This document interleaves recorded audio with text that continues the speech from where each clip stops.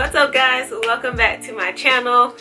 Today's video is a video on self-care. I want to do this video because I am entering back into TTC mode officially. If you guys have seen my last video, then you know I got cleared from my doctor after my hysteroscopy. So yeah, I'm excited about trying to conceive, but I know that trying to conceive can be stressful. We have been on our journey almost 3 years now. It'll be 3 years in September. And yeah, I just wanted to share some of the ways that I practice self-care, ways that I have learned, especially in the last year since I've had a miscarriage, ways that I've learned to de-stress, things that have kept me sane throughout this whole process. So I just wanted to share with you guys the tips that I have, things that I have found helpful, things that have helped me get on through and get over those humps. So let's just get right into it. So my first tip for self-care is meditation and prayer. So I've designated a place in my beauty room where I can practice my meditation, and I can also sit there and take time to pray, and that's what I do there. I have a nice little comfortable meditation pillow. My back is facing everything else. The window is always open, and yeah, I sit and I meditate in the mornings, I pray in the mornings, and I like to take a moment for gratitude. I like to take a moment to let all thoughts just leave me, or just allow my thoughts to come freely in and out of my mind without holding on to anything. I have been working with the Headspace app. Meditation has been one of those things that I have been practicing at because it is very hard to do. I started out at working in small time frames. I started with 5 minutes, then worked my way up to 10 minutes and 15, and now I'm at a 20-minute meditation with no problem. So tip number 2 is fitness. Fitness, working out, being active, walking. I think getting out and moving and listening to some music during your workouts and stuff helps get you through. For me, I like to do yoga. I do like to work out too, but I haven't been working out as much as I would like to lately. But there's a community center in my neighborhood that offers donation-based yoga classes, and I've been doing those, and I also practice at home. I'm not as good as I used to be with yoga, so I'm trying to build myself back up to it. But yoga is something that I found very helpful. It's one of those workouts where I really just let my thoughts go. I focus on my breathing techniques and my positions, making sure my body is angled the correct way. Yeah, yoga is one of those things to really just get your mind off of things. Yeah, yoga is one of my favorite things to do. I recommend it to anyone. Yoga is a good workout. Like, you start to work everything. I'm always getting a good sweat and everything, and I feel good after I'm ready for the day. I make healthier choices, and yeah, yoga is just awesome. So tip number 3 is reading. I am big on reading. I enjoy reading books. I have gotten into, in the last month, audiobooks. I downloaded Audible. This is not a sponsored video. I downloaded Audible. The first book I listened to was The Mother of Black Hollywood by Jennifer Lewis, her memoir, and it's awesome because she narrates it and it's just full of life. I loved it. The audiobook that I'm listening to right now is Welcome to Lagos by Chibundu Onuzo. I hope I'm not butchering her name. I'm sure I am, but this is what the cover looks like. If it focuses, there you go.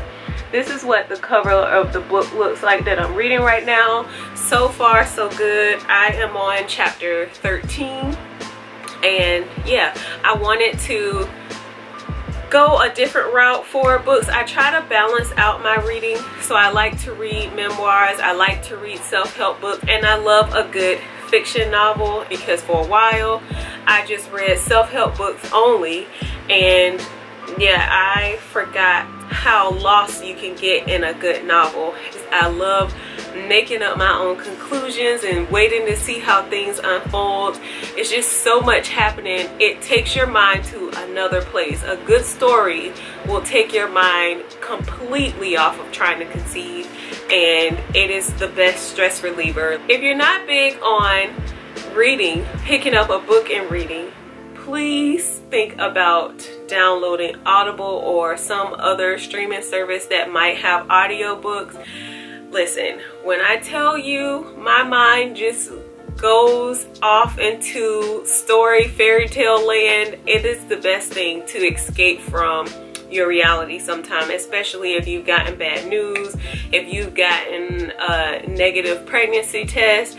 Sometimes you just need something to get your mind off of it, and so audiobooks and reading is a good option to just make your mind, or to get your mind to go off into another place so that you're not focused on this negative thoughts or this down moment. So yeah, reading is something that is near and dear to my heart. If you're interested in books that I'm reading or have read already, you can check out the highlighted stories on my Instagram profile. I have a section there for books that I've read or books that I read or that I'm reading. And yeah, I also told you guys before that I follow Reese Witherspoon's book club on Instagram, Hello Sunshine, and I also follow Bellatrix on Instagram as well, and I'll leave those down in the description box if you're looking for a good recommendation. So tip number 4 is my final tip for practicing self-care and taking your mind off the stress and struggles of the trying to conceive journey. Tip number 4 is finding a hobby. Finding a hobby will help keep you busy so you're not just at home, or you don't have a lot of idle time to focus on signs and symptoms, or peeing on a stick, or you know, what's gonna happen next in the rest of my journey, or getting lost in other people's stories on forums and stuff with all these different scenarios and stuff. Just find yourself a hobby. If you already have a hobby, just try to go a little bit deeper into your hobby. For me, this year I decided that I would start gardening, and gardening has become a hobby of mine that I've fallen in love with. I've started a little window box garden, and just watching all my flowers start to blossom is fulfilling. I enjoy planting. I sound like a little old lady, but I actually enjoy planting my flowers and then watching them blossom and flourish. I just love it. I can't even like describe the amount of peace that I get when I'm working out in my yard and in my garden. It is the most peaceful thing to me, and I recommend it. If you have a yard and you want to get into gardening, I recommend like going on Pinterest or looking up here on YouTube like tips for starting your garden. I also have gotten into having real plants in my home. I've tried it before and I used to kill them all the time. So I did some research and I found some plants that were easy to maintain that you could keep in the home. So I picked a snake plant and I picked an aloe plant, and I named them Georgia and Sophia. I've had them for about 3 months now, and they both have grown a lot, and yeah, it has kept me busy. It keeps my mind on something else other than trying to conceive. So yeah, so that's it. Those are my 4 tips for self-care while trying to conceive, or staying sane while trying to conceive. Yeah, I hope you guys have found this video helpful. If you like this video, please give it a thumbs up if you like to see more videos like this. I also like to mention that on my channel. I will start to upload every Wednesday and Friday, and on Fridays will be my fertility related videos, and I will use the hashtag Fertility Fridays, where I'll update you guys on my journey and share with you guys more tips and ideas for trying to conceive if I have any. So if you'd like to continue following my journey, go ahead and click the subscribe button that you see on the screen. I'd love to see you join my family. And yeah, go ahead and also follow me on Instagram. I post there in my Instagram stories all the time. I just did a lot of hair stuff on my Instagram because I just reached 6 years natural, so I've been celebrating over on my Instagram, but it's also a way for you to keep up real-time updates. And is there anything else I'd like to mention? No. So yeah, thank you guys for watching, and I'll see you in the next video. Bye.